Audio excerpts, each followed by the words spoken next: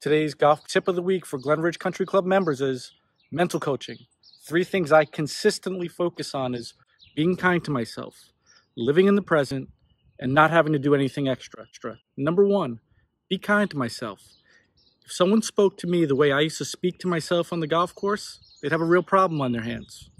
Now I try to be kind to myself, enjoy the walk, enjoy my surroundings and my playing partners. Number 2, live in the present. There is nothing I can do about that 6 I made in the last hole or that 3 putt to start my round. And there certainly isn't anything I can do about the reachable par 5 that's coming down the stretch. The shot in front of you and the target in front of you are the only things you should be focusing in on. Lastly, you don't have to do anything extra.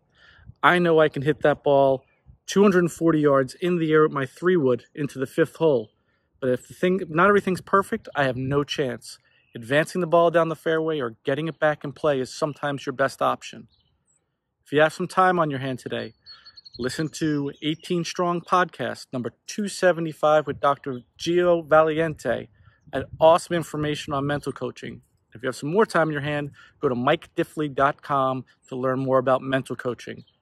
This is a time of year we should be focusing on how we can play better from the mental side of things. I hope this information was useful. Have a great day.